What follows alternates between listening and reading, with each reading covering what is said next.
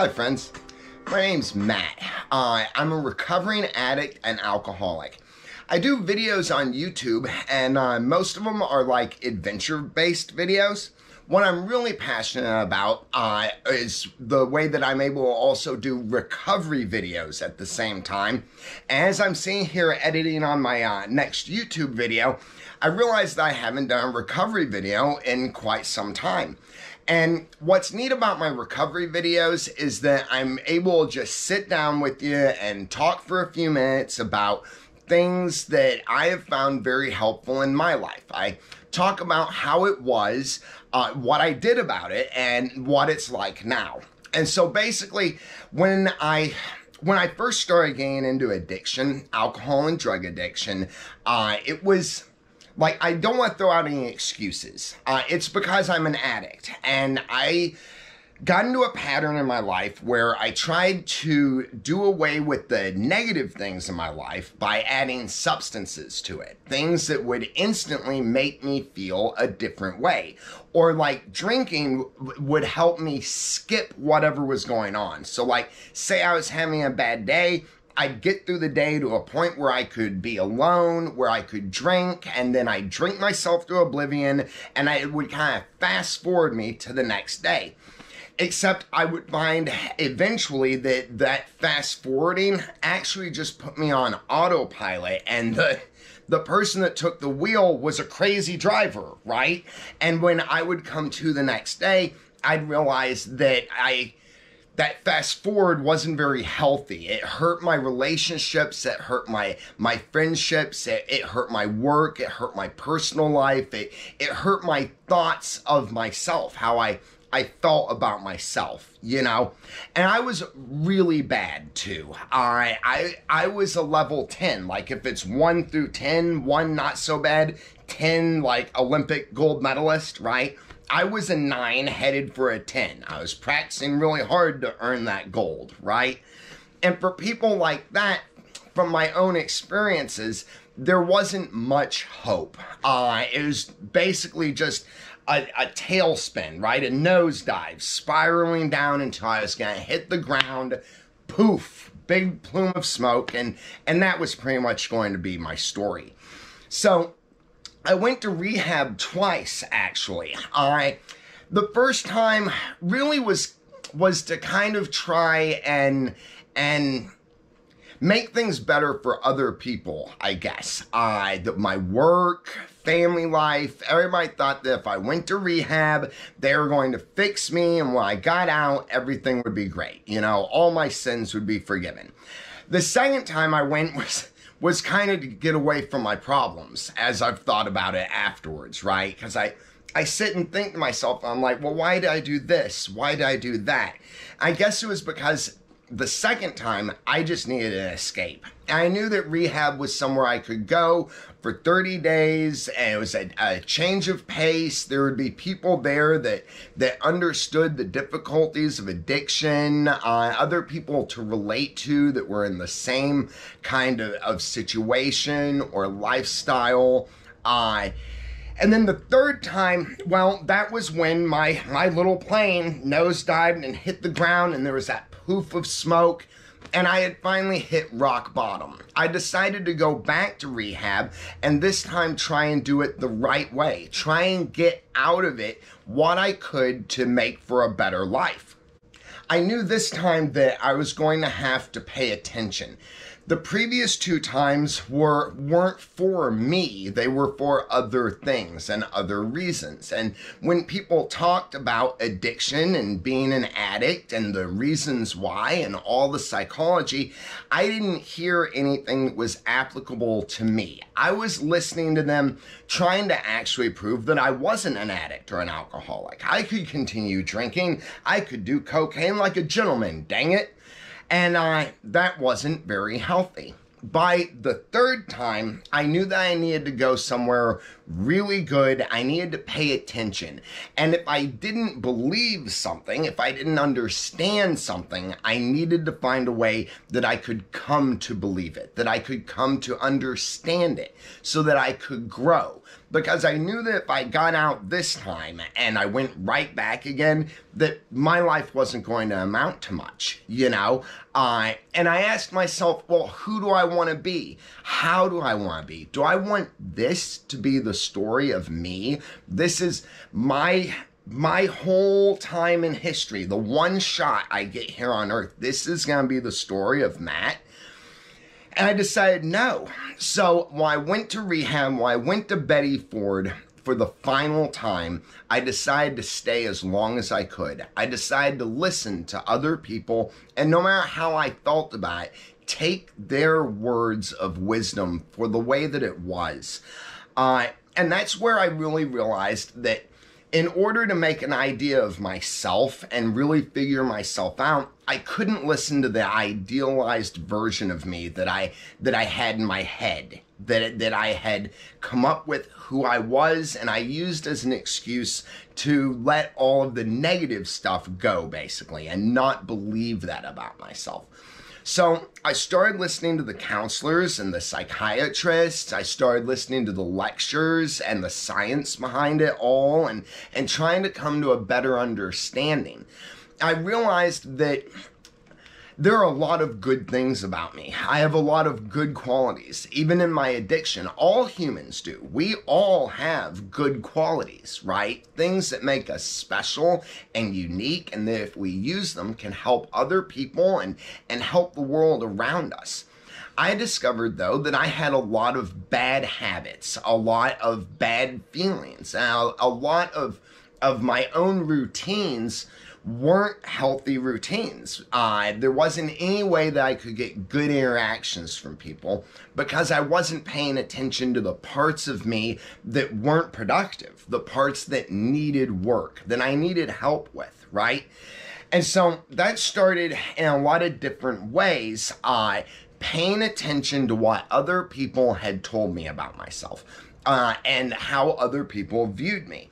Even if I didn't see it as accurate, I needed to figure out why it wasn't accurate. Why did people feel this way about me? What was it that I was doing or not doing that put these labels on me, right? Like laziness, being dirty or messy, inconsideration, stuff like that. And by realizing that that's how I was, right? I was dirty because my environment would be dirty, right? It would become messy. I was lazy because I wouldn't get up and go clean the environment. I would sit and look at it and think to myself, oh, poor me, right? Why don't I have a clean place? And there were other things about my personality that I had to figure out. And doing that wasn't particularly easy. It took a long time and a lot of work. And slowly, though, I was able to address everything and start to come to a new understanding of myself. And instead of just thinking, okay, well, this is the way that I am, right? I am a messy person, for instance. My house is always going to be a mess. Instead, I took advantage of the fact that the place I was had little ways of teaching me how to change those things, how over a course of time I could build a new pattern, right? I could reprogram myself basically to be how I wanted to be. First, though, I had to accept how I was, right? I had to realize these things were things I needed to work on. And that's why Betty Ford was so good for that, because they specialized in those little things. Because recovery, for me, isn't about one thing. It's not about not drinking or drugging. It's about not drinking and not drugging and finding ways to correct the things in my life that had gone astray, or the little things that my life had programmed me to do, right? So, for instance, in the vein of being messy, right? This is how I came to understand myself. When things started to stack up that became too much, I would stop doing the dishes because it seemed like obsessing about that thing and figuring it out so that I could change it and make it better, or sit there in that woe is me pity party, seemed more important than doing my dishes, more important than sweeping the floor, more important than making my bed in the morning. What I came to learn in Betty Ford, though, was that by doing those little things, doing the dishes, sweeping the floor, making my bed, I was able to build a better sense of self-esteem for myself, which allowed me to concentrate on those things that were too much for me in a way that allowed me to simplify them and then figure them out and then finally address them. I was able to nail down one little thing at a time, and one little thing at a time, it got better. And it also got easier. Because every day that we do something different than how we did it before helps us make that a routine. It becomes instinctive now, right? So nowadays, when something gets to be too much, something that I have to think about or work on, instead of sitting there like just thinking about it, I actually am like reprogrammed to kick into gear, do the dishes, sweep the floor, make the bed. And while I'm doing that stuff, I'm at the same time working through that problem, just like I'm working through doing the dishes, right? There's a rhythm and a pattern to it, and if I just start and keep doing it, it'll finally get done and it'll be nice.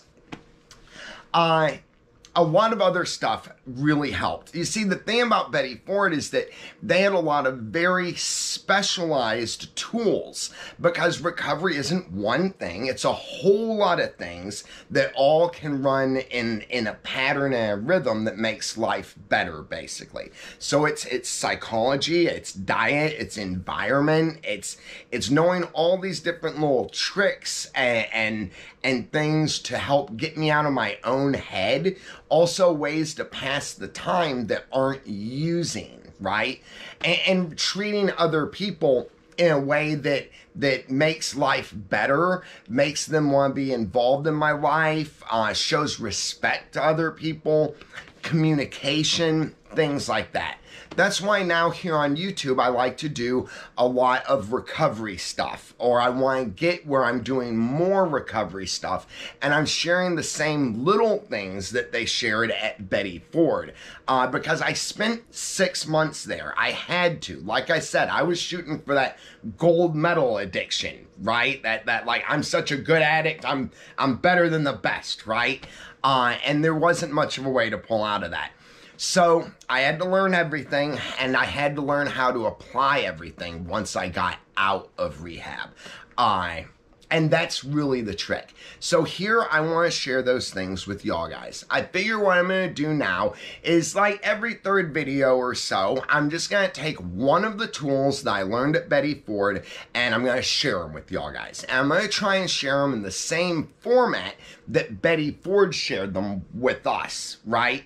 Like, for instance, the lectures. I got a lot out of the lectures because the lectures shared a lot of the little nuances in life, the little things that I did that I didn't really realize, and how to stop doing them and how to build better habits and routines, basically. I figure that's what I'm going to start doing. It starts with this video here, just talking a little bit about how it was, what I did about it, and how it is now.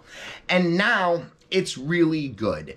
I've come so far that my instincts have completely changed, basically.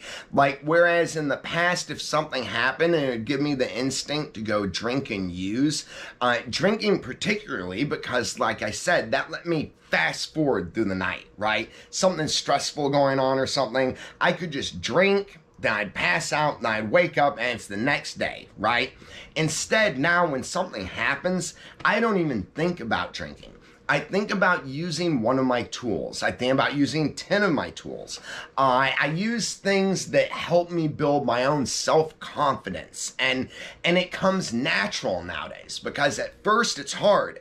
At first I had to sit down and figure it all out, you know, and then do those things. Nowadays I don't have to do so much of the figuring it out because it's become very second nature. So when something happens, I can just step into doing what I need to do to have a more happy, more successful, more fulfilling life, basically.